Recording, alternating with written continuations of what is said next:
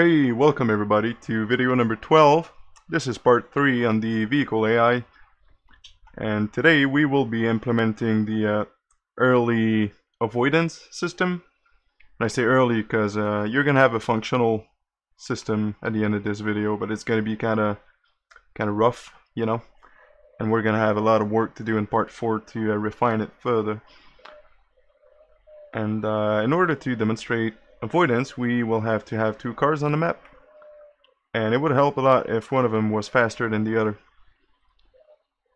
And so let's create another car. So I go into my tutorial folder. Okay. Let's create a new blueprint. For the parent class, we are going to choose BP Porsche 911 tutorial in my case, which is basically just your first vehicle you've made, which is going to become your master class. And yeah, every other vehicle in the game is going to be a child of that blueprint. Let's call it, I suppose we could call it BP Porsche tutorial 02. This is gonna get real confusing real fast. Yeah, basically, so every inputs, every camera system, everything you did in your first car is going to be also done for every child blueprint that you make of it. And so yeah, basically you won't have to redo everything every time you add a new car. So let's open our car number 2. And just so we can tell them apart from each other, we are going to change the color of this one. Let's find the paint material. That would be this one. How about flat color? Red. There.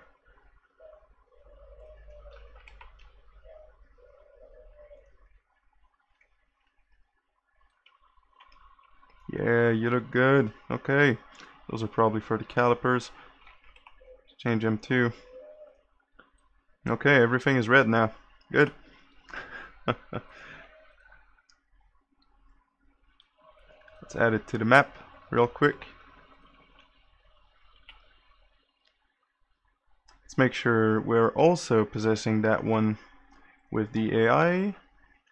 So here in the pawn section, sorry about that, auto possess AI is going to be placed in world or spawned, and the AI controller class is going to be that would be BP AI tutorial.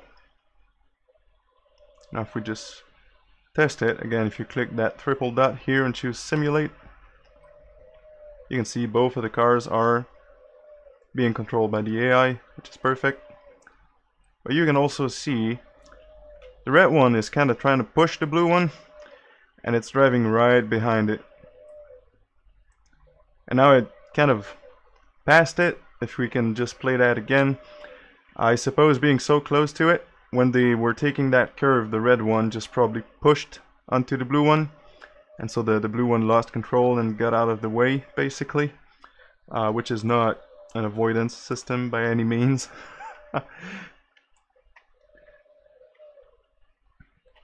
Let's have a close look at them.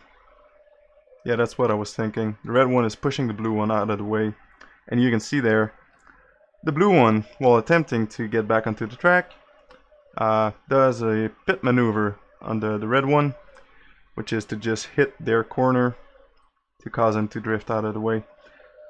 And all of that is perfectly unintentional and also unacceptable for an AI. And so that's what we're going to fix today in this video. And so, okay, we have our two cars. I suppose we could make one of them faster as well to further demonstrate the avoidance system. The way you can make them faster would be to go into your vehicle setup, engine, let's increase the torque, And so the gear ratios is the same, and so your top speed is going to be the same, but the torque is dictating how fast something can accelerate, basically. So let's set that to 900. And so the red one is going to accelerate a whole lot faster than the blue one. Let's see how that works here. Yeah, you can see the red one is drifting a lot more than the blue one, and immediately catches up to it.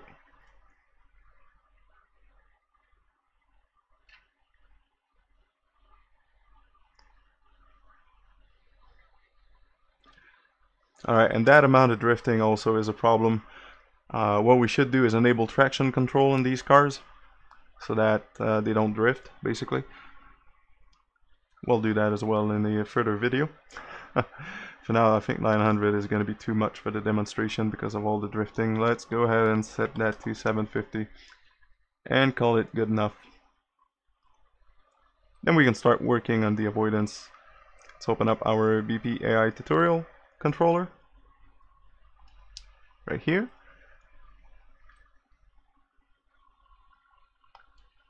First thing we're going to do today is open up that macro we made in the last video. Now if you recall, that macro is used to set the angle of the destination location and also the location itself, so we can, you know, calculate the distance and whatnot. What we're going to do here, we are getting the distance along spline. We're also going to get the right vector at that same location. Let's add a reroute node here by double clicking the line. Let's drag off of it and get right vector at distance along spline. That would be that. The distance would be the same as the first one, so that would be that. Coordinate system we're gonna leave to local and not world, because this is going to be an offset from the spline itself, and so we're not going to use world coordinates for that. Let us move all of that to the right a little bit. Something like this. Again, being careful not to make too much of a mess, so you're able to come back to it and read through and understand what's happening. Okay, now that we have the right vector, we are going to want to multiply that by a float. That float is going to be an offset that we're going to set in a function, a separate function that is going to be the avoidance calculations. And that offset is going to get added here to that first, location. So we're going to have a little plus, create an add node. Then we are going to add this multiplied version here and feed that here into our angle calculation.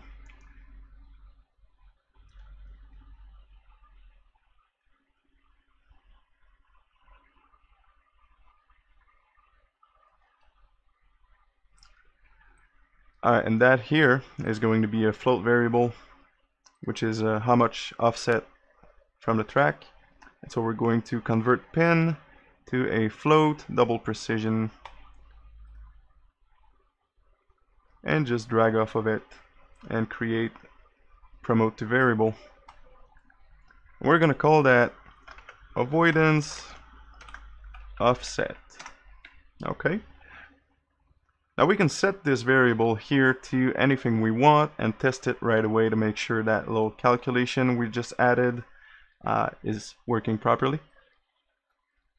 So let's set that here to 800 just so we get a nice obvious value.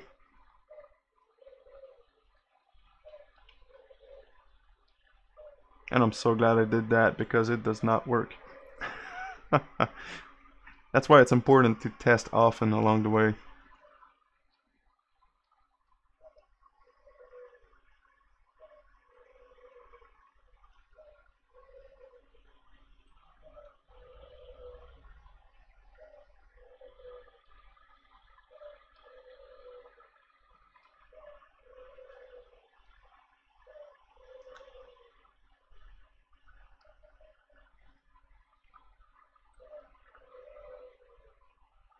Oh, actually, no, it does probably work, except we're debugging the location and not the location that's used to calculate the angle. You know what? Let's huh. That's interesting. Alright, let's make a third one, just for laughs and giggle. Because that's not complicated enough already.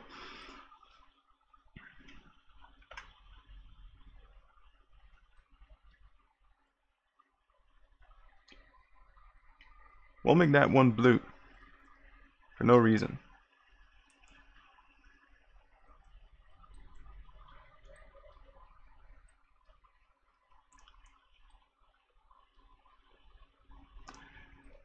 And we'll add a third output, which is going to be location with avoidance. Okay, that's going to be a vector as well. And that is going to be the location we use to calculate the angle here, which is just a regular location of where we're looking at, plus the right vector multiplied by an offset. And that's basically going to be, you know, an offset onto the right vector, which is going to be perpendicular to the spline, or 90 degrees from it, if you prefer. And now we can visualize both of these. So location with avoidance is going to be blue. And we'll be able to see that the blue circle is going to be at the same distance as the green one, but offset 8 meters to the right of the spline. There you go. Now you can see blue here isn't really visible, but you can see the AI are offset from the spline, just like so, and everything works. Now we just need to set that value at runtime to use that to offset the steering for each car to avoid each other's. And that's the hard part. Let's actually change the blue, because I can't see blue apparently on black. Let's go ahead and make that, let's call it yellow. Yellowish. Alright. Let's get to work now on the avoidance. We'll make a new function, because otherwise this is going to be a mess. So let's go ahead here in the left section, hit that little plus, and call that avoidance calculation. And before we start doing anything here, let's go back to the event graph. Nope. Add our new function onto the execution path, which is that white line right after the event tech, before we set the steering. Because too often I'm gonna do a bunch of stuff inside of a function and completely forget to add it to the graph later on. And so I don't know why nothing is happening, and I'm just never executing my function. Because when you create one, it automatically opens it, and then you just do stuff in there, and it never gets executed. Okay, oh boy, where do I start now? I'll give you a preview of the final version. Here's what that's gonna look like. I have to break this up in sections so that you can understand what I'm doing and why. So, wish me luck. So the very first thing we need to do is to detect other vehicles around the vehicle that the AI is driving. And the best way, or the most effective way I found of doing this, because there's a million different ways you can do this, but the one we're going to use is to create a capsule trace for objects. Capsule trace for objects. You have a few options you can set right away, namely the radius, We'll set that to 500 because with the dimension of the cars, that's what makes the most sense for me, for what I find out through trial and error. Let's ignore self by default. Let's leave that on. That's good. Actors to ignore. Let's make an array. Alright, make array. Array, however you say that. And the only element in that array is going to be the car that the AI is controlling, because you don't want to have that trace here detect the car that the AI is driving, obviously, because you're not trying to avoid your own car. So from the previous tutorials, we made this variable here, controlled car. That's what we're going to use here to prevent the AI from avoiding itself. Now, object types here lets you define exactly what types of objects you want that trace to detect. It seems pretty straightforward, but so again, we'll make an array. And here, we only want to be detecting vehicles. Now, the way that this works, let me go ahead and open the vehicle blueprint, because it's kind of a big deal what I just showed you here. It's important to know why that works.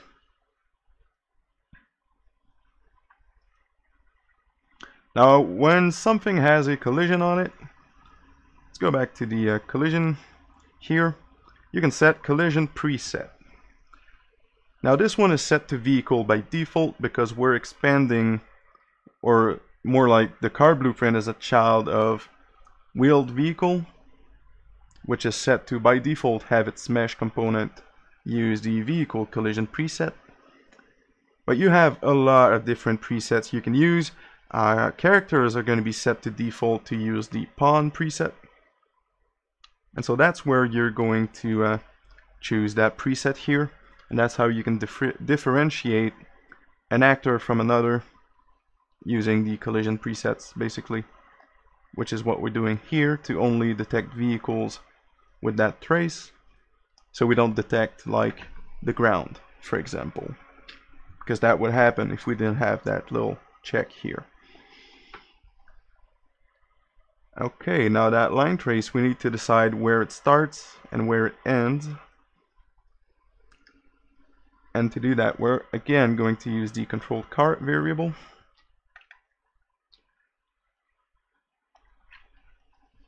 We are going to get actor location on that. Get actor location. And that's going to be the start position. And then for the end position, we are going to add an offset. Plug that into the end. That offset is going to be controlled car forward vector. Get actor forward vector. This is way too close. This is making quite a clutter. So the offset is going to be the forward vector multiplied by an offset value, which is going to be a float. And if you've noticed, the way you do a line trace is actually a lot similar to the way we've added our avoidance offset into our little graph here in that little macro. So again, you need to convert that pin here to a float double precision. And you can use anything here from a map range to a fixed float or whatever. I like to have the distance at which I'm checking for cars to grow longer the faster I go, because the faster the car is going, the slower it's going to speed to avoid losing control, and so the further away it should be looking for obstacles, if that makes any sense. And so here that float is going to be a map range.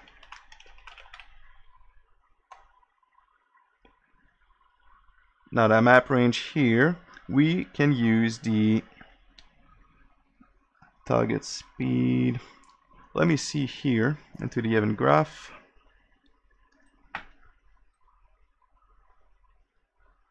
Set throttle input. This is a bit of a mess. I haven't opened that blueprint in a little bit now, so I'm starting to forget what it was like. And I do not set a variable to how fast the car is going that I can use elsewhere in the blueprint. So let's actually go ahead and do that. Just so we don't have to repeat these 3 nodes everywhere, we need the speed. We'll just drag off here of that get forward speed mile per hour, drag off of it and make it a variable. And that would be our actual speed.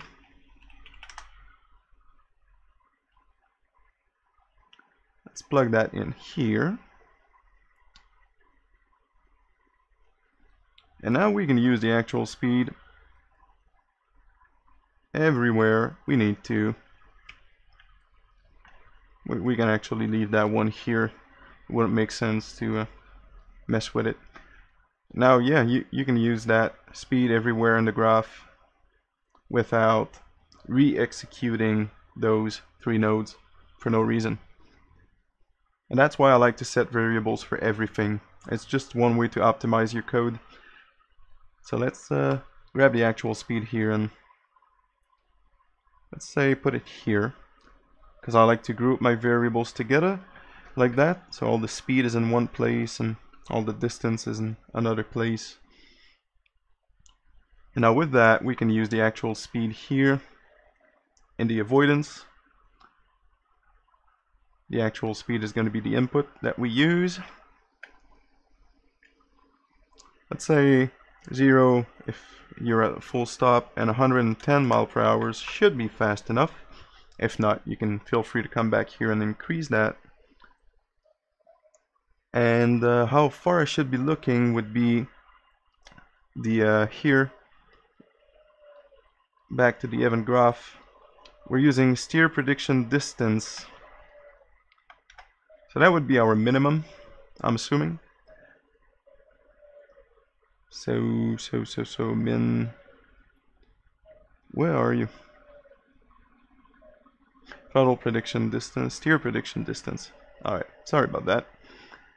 That should be your minimum.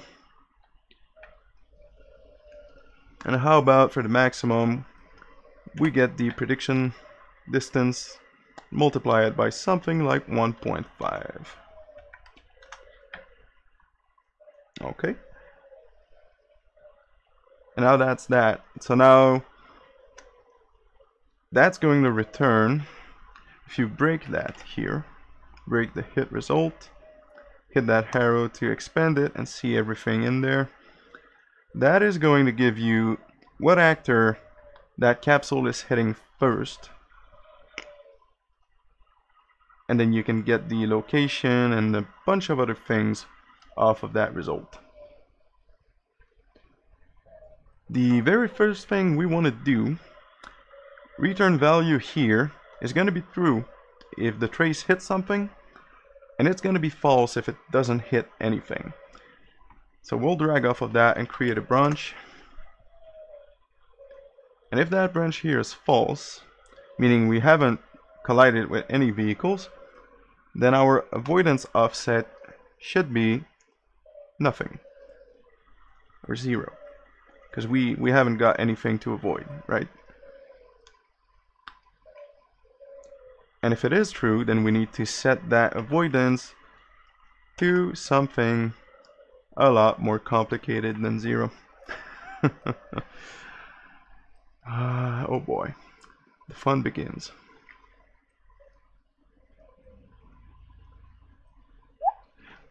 Okay, let's completely ignore that section right now and go step by step while testing every step along the way.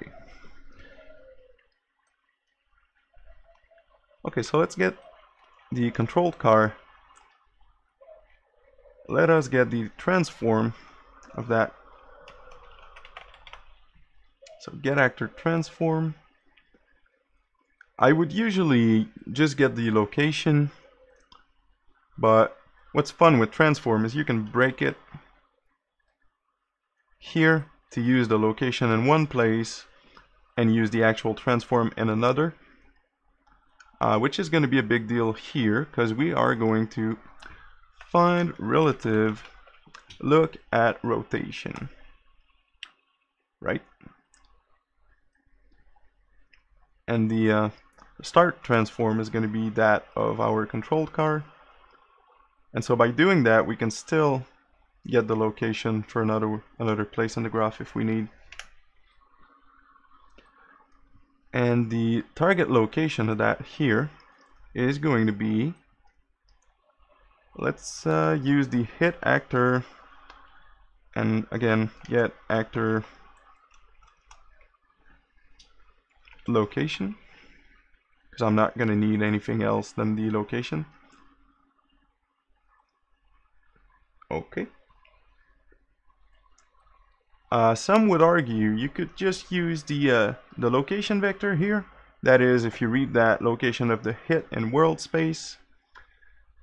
I'm having issues with a lot of these. They're not really consistent and whatnot.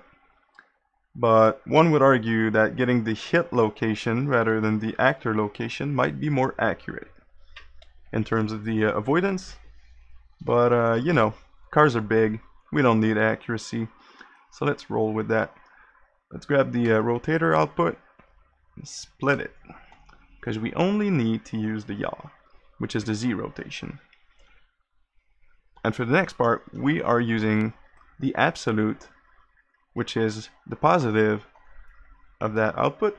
So basically here, if the yaw is minus 90, the absolute output is going to be 90.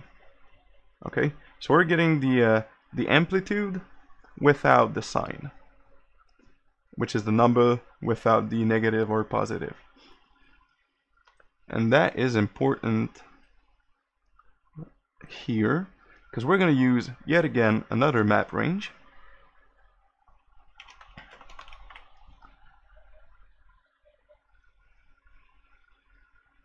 And then we're going to get the result of that and multiply it by the sign here.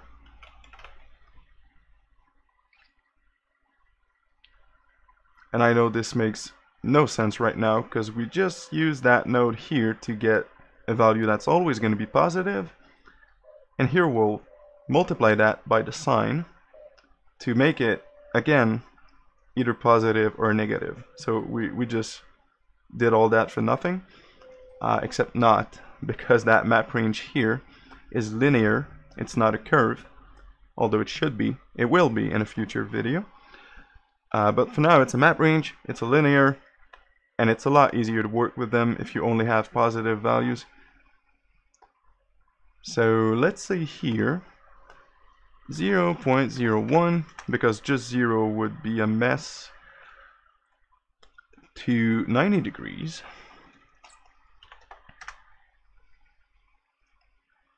And we're going to get an offset of minus 500 to, let's go with minus 250. And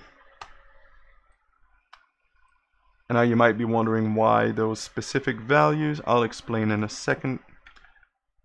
Now the result of that is what we're going to use to set the avoidance offset. Okay?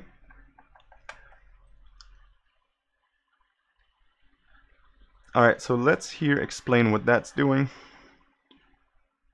Let's pretend your car is right here. The car in front of you is right here. You're getting a yaw of about 20, or in this case, minus 20. Okay? So you're getting the absolute of that, which is 20. Feeding that into the map range here, from 0 to 90, that gives you the exact offset you need. And then you are going to multiply that by the sign so that you know whether that is left or right. Okay? And that's that, basically. So let's go ahead and try that right away, just to make sure we didn't mess anything up.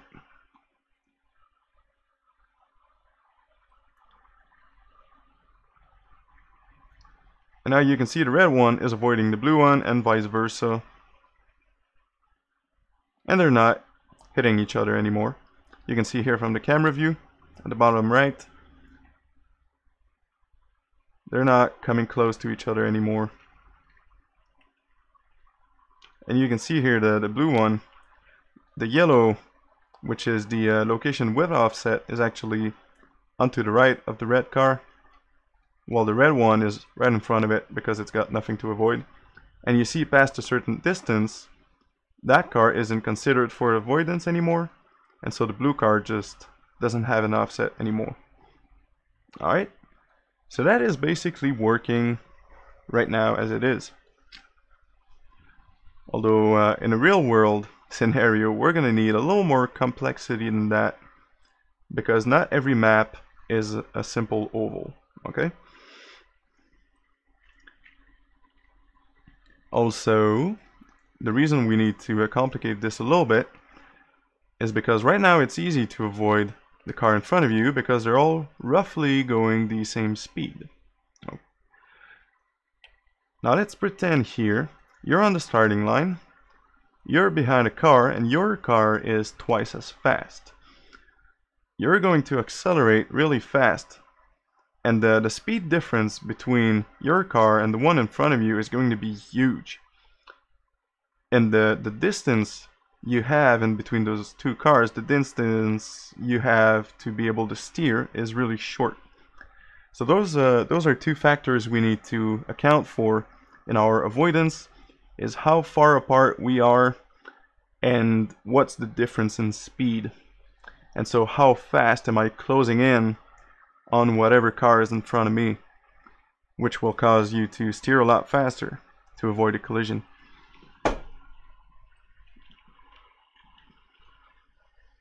So let's reopen our AI controller now that we know that this much is working, and we're going to add to it quite a few things. So the first bit here would be the distance. Yeah, let's go with the distance first. So we're going to multiply that by yet another offset.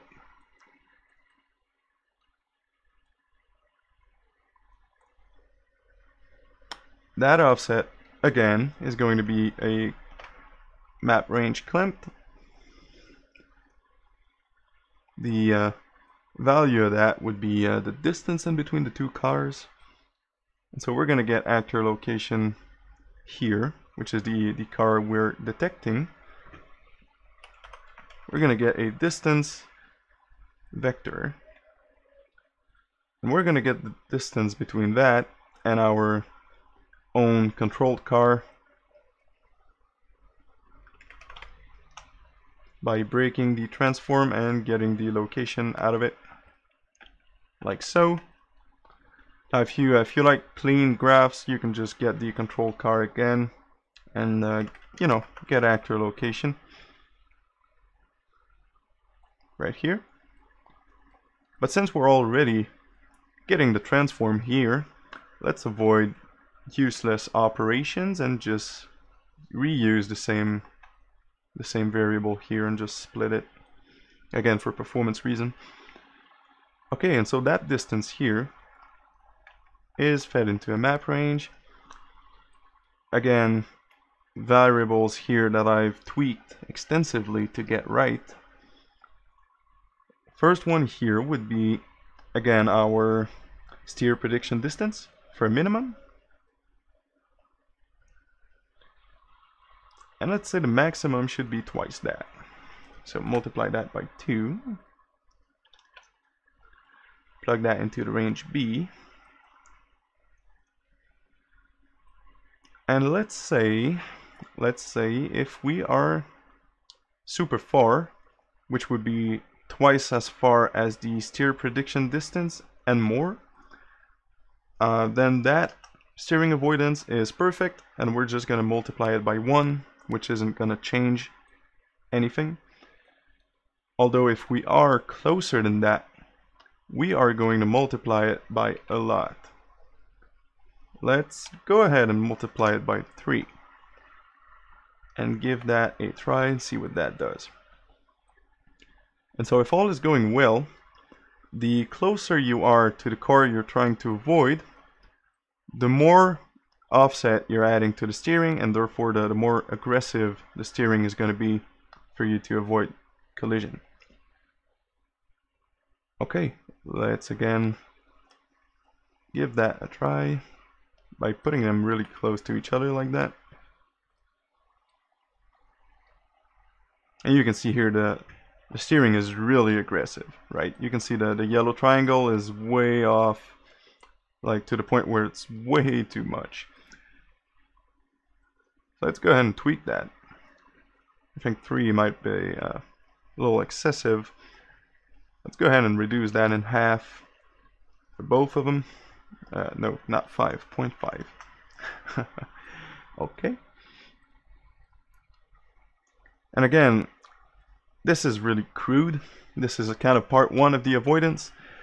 Because, like I said, map range are linear, and you really should be using curves for that to get like the most control for your AI behavior. But, you know, for the sake of sanity and not making 2-hour-long videos, we'll be using map range for now and kind of improve upon them later on. Again, see what that gives us. You can see the avoidance here is a lot more reasonable, although still a little much, I think.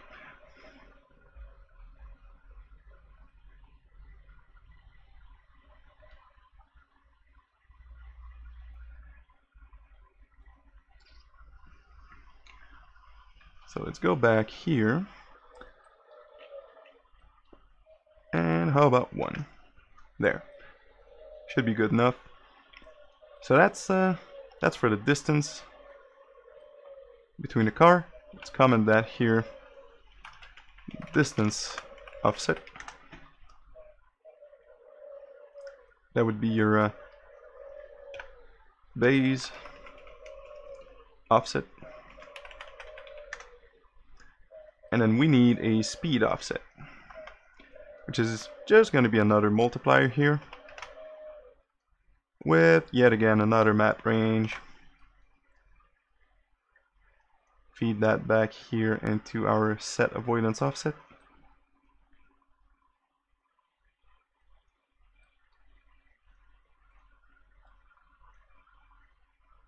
Whatever. Now for the value here, we need the difference in speed from the 2 cars.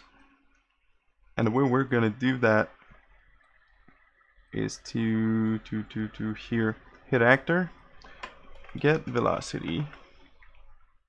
We're not going to cast this to a vehicle blueprint to get its forward speed or whatever fancy, because we don't need that much accuracy or anything. We just need to know how fast it's moving, roughly. Even doesn't have to be that accurate. And we're going to do the same thing here, get velocity for the controlled car. We'll just copy and paste it, I guess.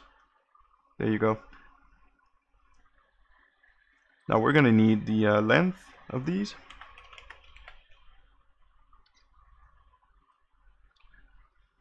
Again, copy and paste it. And so the length here is always going to be a positive value,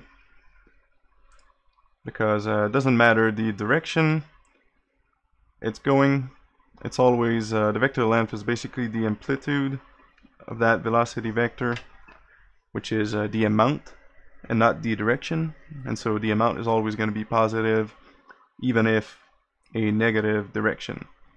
Okay, and so we're just going to negate or subtract those two in order to get the difference.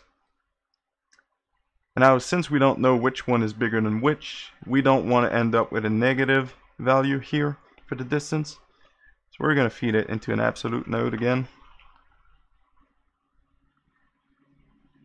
Just again, so we know we got a nice positive value here for the map range, so that we don't get any funny behavior. Because we're using the map range clamped here. So if we set it, let's say again, same here, steer prediction distance and steer prediction distance multiplied by 2. Now your steer prediction is, I think it's set to 1,000. Yeah. And so anything from 0 to 1,000 is going to give you the outrange 1. And so if you feed it a negative value here, you're going to get in trouble because a negative value is smaller than 0. And so if that one here is going, let's say 500 miles an hour, that one here is going 100, then you get a value of 400, and everything is working fine with that map range. And let's say the opposite, that one is going 100 miles an hour, and that one 500, then 1 minus 5 is minus 4, and all of a sudden you're below 0, and you're always returning that 1, which is wrong. So we're getting an absolute variable. And so again, let's really scientifically choose variables for these two outputs here. And go ahead with 1. Or, yeah, 1. And if you're really far away, you're not going to steer as much. Actually, sorry, this isn't the distance, this is the difference in speed. Okay, so the greater the difference in speed, the more we are going to exaggerate the avoidance. I should actually probably leave that to 1. And reduce that one to, let's say, 0.2. Again, you're going to have to play around a lot with these two variables and these two and these two to get the right variables for you for the handling of your car, which is also going to be an issue in the future because not all of your cars are going to handle the same way, because some of them are heavier. Center of mass could be different. So a car that's really forward heavy, it's going to have a lot of grip to be able to steer really fast without the tires slipping. While a car with a center of mass more toward the back would have more traction to the rear wheels and have a whole lot less traction in the front for steering. Also, cars are going to be different sizes and whatnot. So every single car in your game is going to handle differently, and we're going to need to figure out a way to tell the AI how it should be driving each individual car. And the way we're going to do that is we're going to use all of these and make variables out of them, and then go into our vehicle blueprint and make variables in the vehicle blueprint that we're going to use to set the variables within the AI. And so we get different numbers for every car. And so you can fine-tune those numbers one by one for every single vehicle so that your AI can drive every different vehicle the best. And that's going to be a long and tedious process. I'm sorry, you're just going to have to do it, because I don't know any better way of doing it. But for now, we're only driving one car, and so we're just kind of hard coding those and tweaking them by hand like that.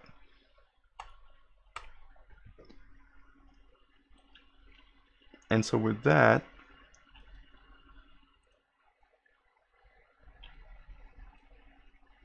you can tell here, because the difference in speed is very minimal, the AI does not need to steer a lot to avoid it. Really not a whole lot. As you can see here, they are driving, oops, right side to side, so that's maybe a little too little. Let's improve that. Now there's two ways you can improve that. One of which would be to make that multiplier a little bigger. Let's say 0.3. The other one would be here, when they're side by side. When you get a yaw of 90, you can increase that here to minus 300, for example, instead of 250. And so the offset is going to be bigger when the angle is 90 degrees. But it's going to remain the same when the angle is 0 or when the other car is in front of you. And so, yeah, there's a lot of tweaking involved with all of these variables being in relation to each other. It's quite a complex thing to tweak. And that's why I'm just giving you the variables I'm using to spare you the trouble. So if we try that again, you can see here the red car is going to avoid the blue one without touching it, hopefully. There you go. Yeah, it's kind of rubbing some paint off still, but that's really not because of the avoidance speed anymore. I think it's just a matter of getting that horizontal offset here a little bigger. Minus 275 should be plenty enough. Also, let me show you why I want to use curves instead of map ranges basically everywhere in the graph in the future. And for that, I'll open a curve for you. I'll create one. So right click, blueprint. Can I actually remember? Here, miscellaneous, curve. That would be a curve float. Select that, name it whatever you want. Don't actually create this, I'm just creating it to show you what I mean. Okay, so a map range is a linear. Okay, alright. Sorry, I'm dealing with so many monitors. It's hard to keep everything visible for you guys on one monitor. So your map range here is going from, let's call it 0 to 90. So we need two keys here. One is going to be 0, 0. The other one is going to be 90, 0.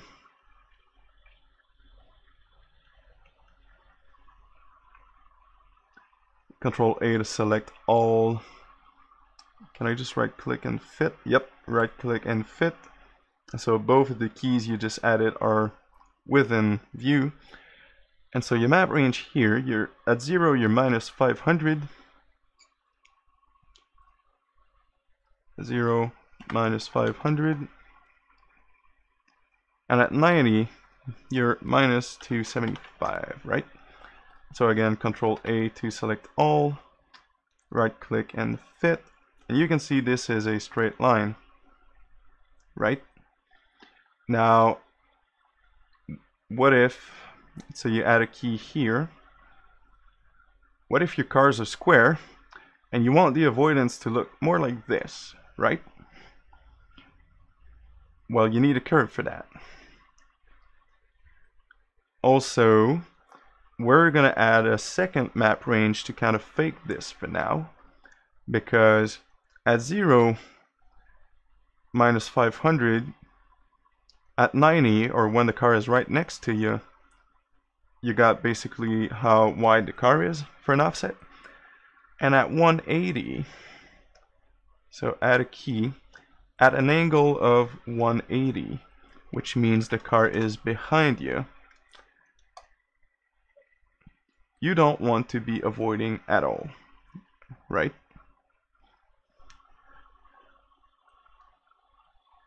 So again, there you go. And that's going to be different for many reasons. Like I'm saying here, if your car is a rectangle, you're going to want a curve that looks a little more something like this.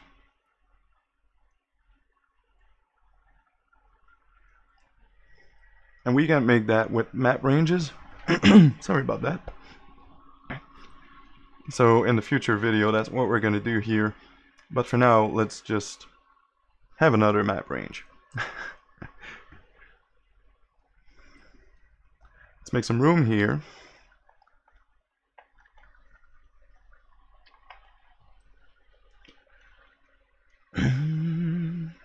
Okay, and if here we're going from 0 to 90, Now we need to know if we're above 90, we're going to use a different map range.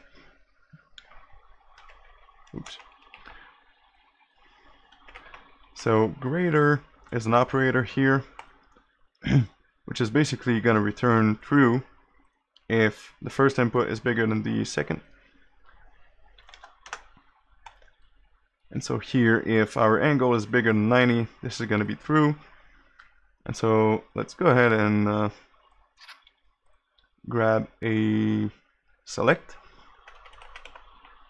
And I like to use that one. I'll show you the other one you can use. So here you have one in the utilities, which is the one I like to use. And you have one in the math operators here. And why I don't like that one as much is because when you put, a bool in it, pick A when it's true and B when it's not, it's kind of confusing. And so select here, when you change the index type here to a boolean, it returns true or false instead, which is, easier, I guess, to understand. And so when bigger than 90 is true, we're going to use a different map range and get a different output. And so we're going to get the output of that select here into our multiplier. Let's have a second map range.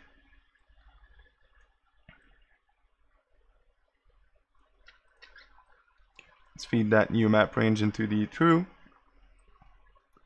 Let's use the same angle absolute here. And that one is going to go from 90 to 160, let's say.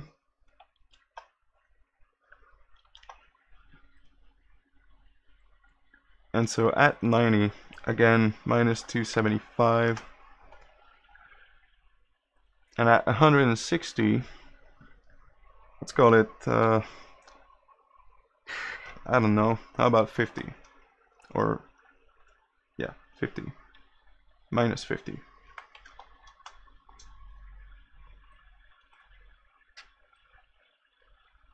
And why those are negative is because if the car in front of you is 90 degrees to your right, then you want to avoid 275 centimeters to the left. And so you need the output to be opposite from the input. And so that's why all of those are negative. And that's actually going to create kind of a diamond shape around the car. If I can just use here tree reroute node to demonstrate that.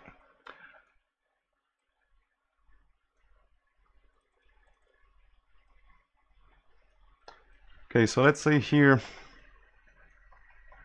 this is the front of the car, right? This is the side. And this is the rear. And this is basically what we've created here with the map range. Except, we're never actually avoiding 0 in the front. And so we've made something like this right now, where this is the front of the car, this is the side, and this is behind. And yeah, hopefully I didn't confuse you too bad with that. It'll make more sense in the next video when we remove all of those horrible map range and replace them with curves. And now whenever the car is starting to get in front of the other one, let's go into the top view here.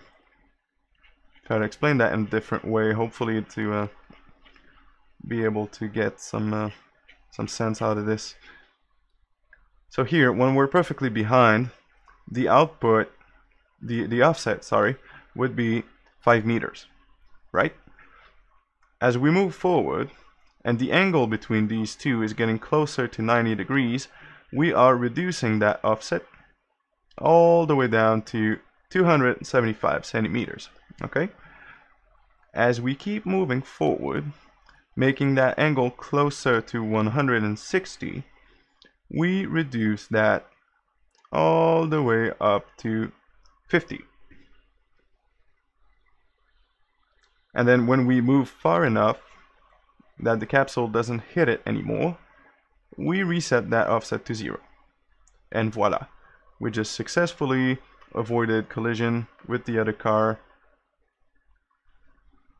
using map ranges, which is quite of a hack. Like that is not what you should do, but it works. And if you don't want to lose your sanity entirely, we're gonna stick with that for now and improve it later on. Actually, this whole AI thing is a bit of a hack. Let me let that run in the background so you can see the results of that while I explain the next step. Okay, so why I say this whole thing is a bit of a hack is because I'm using the event graph with a bunch of mathematical calculations and whatnot, when really you should be using a behavior tree with the AI, and that behavior tree should get positions onto a nav mesh using an EQS query. And that EQS query should be a grid of dots onto the nav mesh, which you can sort with conditions, right? So basically an EQS query would be a grid of points in which you can tell me, okay, give me all of the points in the order to where they are the closest to where I want to go on the spline.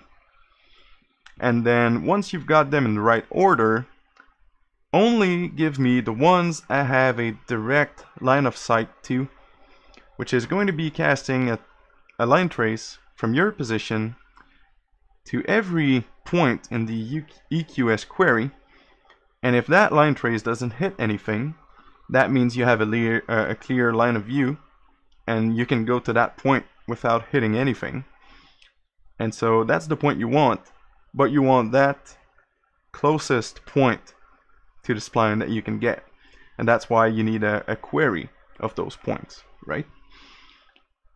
And if it sounds like I just spoke a foreign language, it's perfectly fine. It's a huge topic to cover: behavior trees, blackboards, nav meshes, and pathfinding, and EQS queries, and all of that stuff is so complicated. I still haven't decided how I'm going to make a tutorial on that without making it like 30 episodes, you know. And so yeah, this whole AI I just showed you is a bit of a hack. But again, you know, people say that because it's not supposedly the proper way to do this. I think it's kind of a snob way to say it, because there's no really right or wrong way. So long as it works, you know, the player is not gonna notice how you did this. Player's only gonna see if it works, right? And yeah, to everybody out there saying that this is the wrong way to do it, you're not seeing those people actually teaching you how to do it the right way. So screw them, right? But yeah, I just had to say it. This is quite a hack. You know, professionals wouldn't do it like that, but it works perfectly fine. So yeah, alright. This is it for this video. Thanks for watching. Again, stay tuned for the next one, where I'm going to use curves to make this AI so overly complicated, just for the sake of the AI being able to drive multiple cars, and not just that one that you've used to tweak the variables. And as always, if you like my content, feel free to go ahead and subscribe to my Patreon. That helps a lot. Also join the Discord server, and I will see you soon.